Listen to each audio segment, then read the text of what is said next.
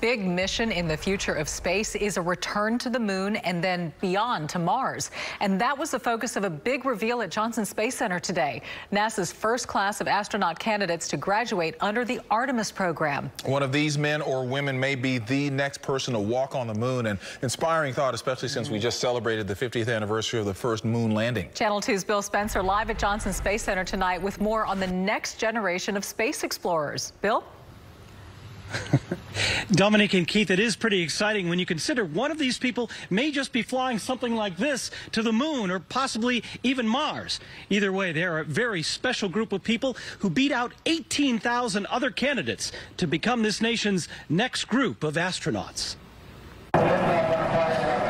Amidst a montage of powerful images and unforgettable moments in space, NASA introduced the first group of astronauts to graduate from the Artemis program.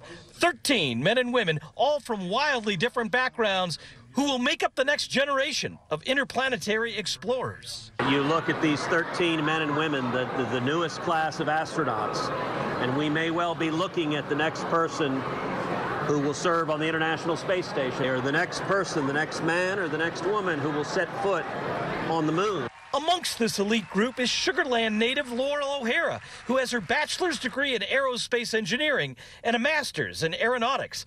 Her dreams of becoming an astronaut began at just 8 years old. And in second grade, my class got to fly tomato plants on the space shuttle. That was just kind of always a part of my life. Now, after training in all aspects of space exploration, including how to spacewalk, these brand new astronauts say it's important they set a shining example for young people.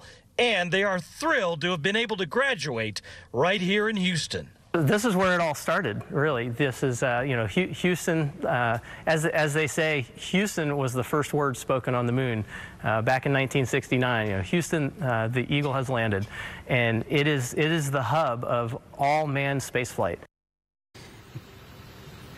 Now, of these 13 brand new astronauts, you have doctors, you have scientists, you have engineers. 2 of them are from Canada, the other 11 right here from the United States. At the Johnson Space Center, Bill Spencer, KPRC, Channel 2 News.